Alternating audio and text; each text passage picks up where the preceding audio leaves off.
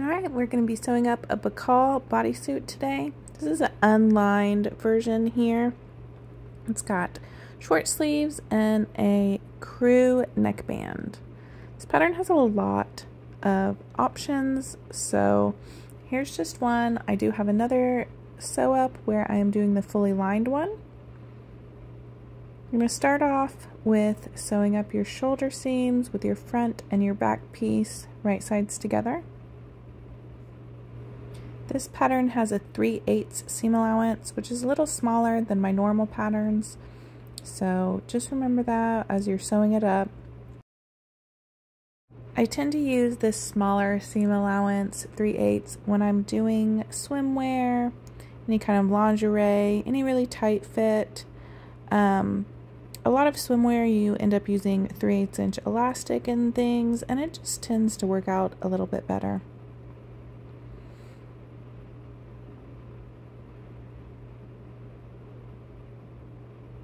Alright, now we're going to do the neckband.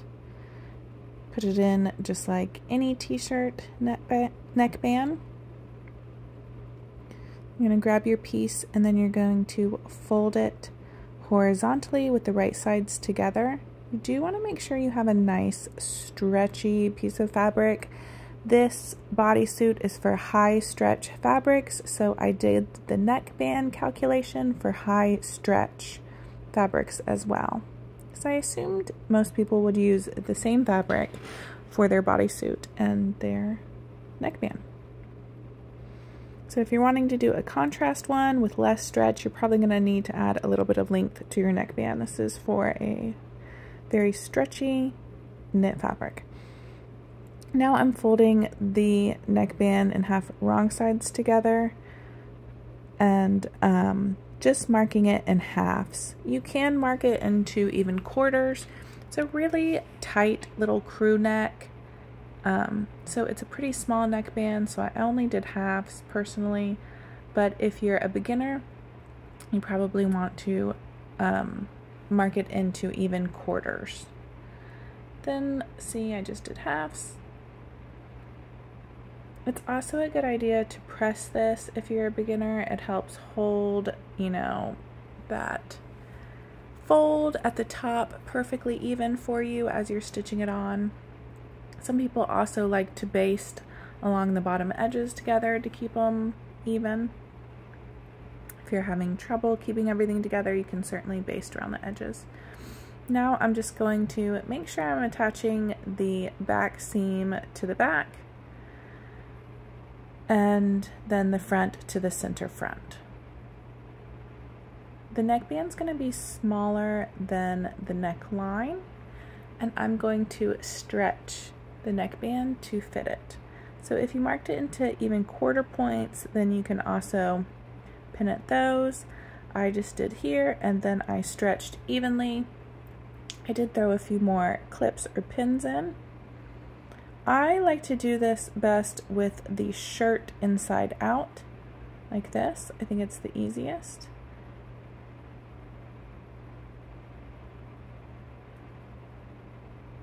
Remember, if you're marking your neckline into quarter points, those shoulder seams are not quarter points. The front neckline always dips down a little bit lower than the back, and so your quarter points will be towards the front, on the front of the neckline. Again, I didn't do that. I just stretched evenly and then pinned it in place. As you stitch this on, it's again going to have a 3/8 inch seam allowance, so if you're on a serger like me, you're only going to be trimming off 1/8 of an inch. It is a rather small neckline because it is so high and tight to the neck. I didn't want it too thick and going up onto the neck. So be really careful and go nice and slow, making sure you keep that seam allowance really even as you stitch it on. Also, make sure you're only stretching your neckband here as you stitch. You shouldn't have to stretch the neckband too much, even though it's for stretchy fabric. Since you will be using stretchy fabric, it'll stretch really easily for you, the amount that it needs. If you feel like you're having to tug your neckband a whole lot, chances are you need to stretch your neckband piece. But you do not want to stretch the neckline as you sew. That will give you a wavy seam. You only want to stretch the neckband just to fit the neckline. Now you can press your neckline. You can also top stitch if you want to. Always wait to the end to top stitch. So I'm not going to top stitch in the video. Now what we're going to do is, with right sides together, we're going to stitch down both side seams. If you're doing a stripe fabric like me, go ahead and match all those stripes if you did when you were cutting it out. If not, you're just going to go from armpit through the waist down to the hip.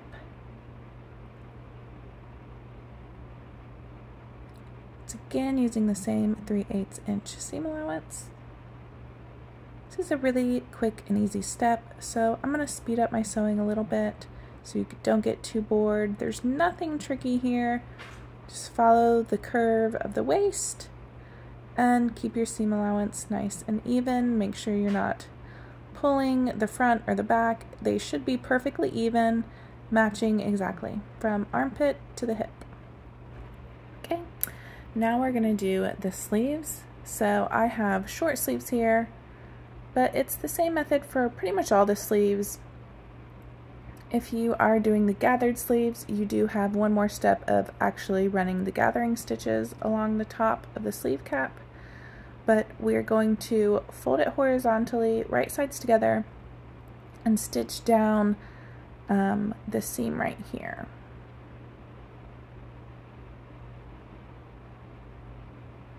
Again, repeating on the opposite side, making sure they're both right sides together. You don't want to end up with two left sides or two right sides, so make sure you got right sides together on these. Now we're going to flip our sleeve right sides out, and the body of our shirt or bodysuit wrong sides out. You do want to take note that there's a front notch and a back double notch, and then there's also a notch here at the top, and that aligns to the shoulder seam. The back of the sleeve and the arm side are always a little bit longer. We're just a little bit longer there on the back than the front. So it is important to make sure to match the front with the front, the back with the back. So again, with our bodysuits, right sides in, so wrong sides out, sorry, inside out. You want your main body inside out, and then the sleeve right side out, so that when you slip your sleeve into the armhole here, they're right sides together. You're going to match them at all those notches that I just mentioned, plus the side seam will match the seam on the shirt, on the sleeve. It's a good idea to nest these seams, which means push one to the back, push one to the front, just so they don't add extra bulk where they cross over. Your notches should all align without stretching the sleeve or stretching the shirt.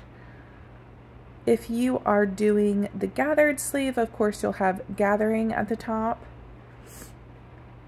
And also the sleeve will normally have a little bit of ease in the top of the cap, so kind of from that front notch and the back double notch around the shoulder, it'll feel like you have extra sleeve, but really it's just the curve of the sleeve needing to be eased in to the arm side. Again, same 3/8 inch seam allowance here. Go nice and slow. Don't want any puckers here. Slowly easing that curved sleeve cap into the arm side. It shouldn't be too difficult. You shouldn't have too much ease, just a little bit. They match perfectly at the seam allowance, so all the extra ease should just be at the very edge. Just getting that curve to kind of go into that more straight arm side. And then I'm going to repeat on the other side. I'm not even going to show you sewing the other side because it is the exact same thing, just the right sleeve from the left sleeve. When you go around the other edge, I always just like to serge right on top in any circle. Make sure you come off nice and smooth. There you go. My one sleeve, and then we're just gonna do it again on the other side. Boop. There we go. If you have a sleeve option that is just going to be hemmed, you can take the time to press it under 1/2 inch here. And now we're going to finish the leg line. So all around the front and the back, all along the bottom. Since we're doing unlined, we're going to grab our picot elastic. I do not give a measurement in this because picot elastic is one of those things where some can have a whole lot of recovery and not stretch very much. And some can be super stretchy and not have great recovery. So you're going to have to use your picot elastic by the feel of it. If you're unsure, I highly suggest basting it first because it's very easy to tell if you did it correctly after it's sewn on, which is a little bit tricky because you don't want to sew it first before you know if it's right or wrong. But that's the way it is. Once you've done it a lot, you'll have a feel for how tight you need to hold it. I always say you don't really need to stretch the picot elastic, but you do need to hold it taut. So if you do it too loose, what will happen is when you lay your bodysuit on the table, it will look very wavy. And you can see behind where my bodysuit is coming off of the serger back there, it's not wavy, it's just flat. It's exactly what you want. You don't want the shape of your bodysuit or the leg line right here to change at all after you add the picot elastic. So you do not want it to gather up. If it's gathering it up and it's making it smaller, you are stretching your picot elastic and you need to hold it looser. If you lay it on your table and it looks really wobbly and wavy, you can't get it to lay flat, you have eased in your elastic and you put too much elastic. You need to hold your elastic tighter. You might even say slightly stretch. Some people say slightly stretch. It's just, there's a fine line there between stretching and easing it in, and you don't want to do either of those. So here mine is again, it's nice and flat. It looks the same. It's not gathered, it's not wobbly. This is exactly what you want. If you baste it first, you can always really quickly take it off and try again. I wish it was as simple as doing a percentage or anything, but I really find that picot elastic can really vary. And so I honestly think the safest way is to just continue to practice until you get a feel for how tight you need to hold your elastic as it's feeding through the machine. And also grab a bunch of scraps if you have extra picot to test it out. But if you don't have extra, that's okay. Just baste it on. That way, if it is too loose and wobbly, you can quickly take it off, cut some picot elastic off and try again. If it's gathered and it's too tight, you can take it off and add a little bit more so that you're not stretching your elastic as much. So it's okay if you don't have extra to practice. If you do, go for it. If not, baste it on. I forgot to mention as well, this is a 1/4 inch seam allowance. You cannot take a bigger seam allowance with picot. So this is a 1/4 inch seam allowance here.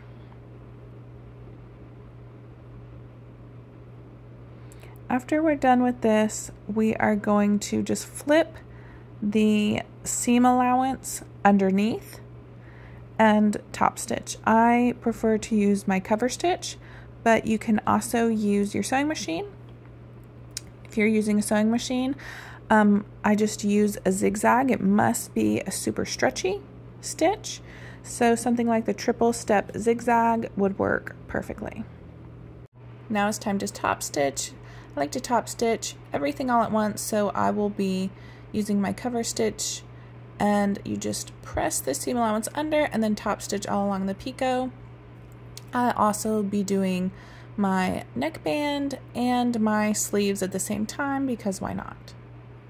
If you don't have a cover stitch, sewing machine works great for all of these, for hemming the sleeves, for top stitching your picot, and if you want to top stitch your neckband or not. Right, we're almost done. Next up, all we need to do is add our closure along the bottom. This might be a tiny bit scary or intimidating if you've never done it, but actually this hook and eye tape is very, very, very, very simple to install, so do not worry about it. It'll be over in no time. It's very quick and easy. I'm just trimming up all of my serger threads, cover stitch threads, and I'm also trimming off those little notches and the center notches to align everything. Now we are going to just make sure our bodysuit is right sides out, facing all correctly, it's not twisted or anything, and we're going to grab our hook and eye tape. I know I will be asked, I just grabbed this really giant roll of it off of Amazon because I knew I was going to have to make a whole lot of them, so that's all I know where I got this. I don't know where you can get a smaller amount, but I grabbed this giant roll off of Amazon if you are wondering. So all we're going to do is measure out how wide we want it. So for mine, I do a size medium. It was about 4 to 5 hooks. And then we're just going to cut the same width on the hook. Now I have a triple layer, which is nice if you know, you fluctuate, or maybe a fabric doesn't have quite as much vertical stretch. But really there's no need for the 3 rows. It's just what I grabbed. You are perfectly fine to use one with just 1 row of hooks. And honestly, it might be a little more comfortable wearing it. This one was kind of wide to wear since there was the 3 rows. If you were making it for other people though, it could be really great for just a little bit of wiggle room for their height. All we're going to do is fold over. I'm doing the hooks first. I prefer my hooks on this back piece.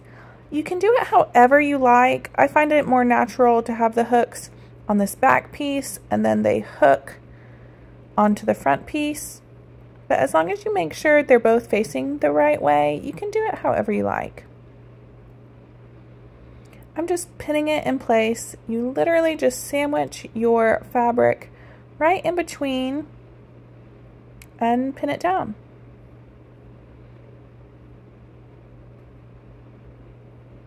It is a little bit thick to pin it through and to stitch through. Just the hook and eye tape is a little bit thicker.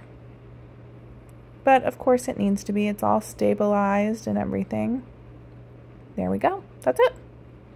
Now we're going to repeat kind of the same thing with the hooks. The hooks are slightly different in that you don't have to fold them. They just have this little double layer right here on this side. So on this one, you just open up that little double layer, slide your fabric inside up to the, as far as you can, and then pin it in place. I find this much easier than doing an entire snap placket and snaps. I also have a hard time, no matter how hard I try, the snaps where you kind of squeeze them on with pliers, my hands just must not be strong enough to do it tightly enough, and my snaps end up coming out. Now I know you can get like a cam press with heavier duty stuff, but I don't have one. So I do sometimes use like hammer and snaps, but I didn't want heavy duty snaps on the bottom of my bodysuit. So I really like this option for a bodysuit. Hopefully you do too. The Be Bold, I did use a snap placket and snaps. So if you don't like this and you'd rather snaps, you can always steal that snap placket and snap instructions from the Be Bold. Or if you have the Be Bold and you try this and you think, well, I like this much better, you can steal this and put it on the Be Bold. There you go. Make sure before you sew it on, everything's facing the right way. It's going to hook correctly. I did have a tester who accidentally sewed one on the wrong way. So double check, make sure it's all facing the right way and it's going to hook together. I find it's much easier to stitch this on with a zipper foot. You can just get in there nice and tight to the hooks and the little loops a little easier, I think. I also like to pull up my bobbin thread so that both have a little tail. I just think it's easier to stitch through the thicker fabric having the tails out there. That way, if my sewing machine thinks it's a little bulky, I have something back there to help. You can stitch down the sides or only across the top, whatever you like. I usually stitch down the little sides and then across the top and down the other little side. There's no need to stitch down the side, so you can skip that. And it's just right along the edge here. I usually use about 1/8 of an inch seam allowance from the very edge of the hook and eye tape to my stitch line. I just use a regular old straight stitch here as well. You do want to make sure if you are sewing your bodysuit with your sewing machine using a stretch needle, you're going to need to change your needle before you stitch these hook and eye tapes. They're kind of thick and you need a universal would probably be fine, but I would not try to stitch it with a stretch needle. You might even need a little bit heavier duty depending on how thick your bodysuit is. If you lined your bodysuit, mine's unlined and it's pretty thin rib knit, so it didn't struggle at all with just a universal needle here. Just repeating the exact same thing on the back piece, normal straight stitch, about 1/8 of an inch away from the edge. Try to get you a little closer here so you can really see. It's really quite easy. I think that everyone will really love this method versus the snaps. It is something that you don't always have on hand, but it is great to have in case you do. I can't wait to see everybody's Bacall bodysuits. I named this bodysuit after Lauren Bacall, who was a famous actress. She's in one of my favorite movies, How to Marry a Millionaire. She's stunning and beautiful, and I hope you feel stunning and beautiful just like her in this bodysuit. Don't forget to share with us when you make your Bacall bodysuits on whatever social media you use. We love seeing your makes. Bye, y'all.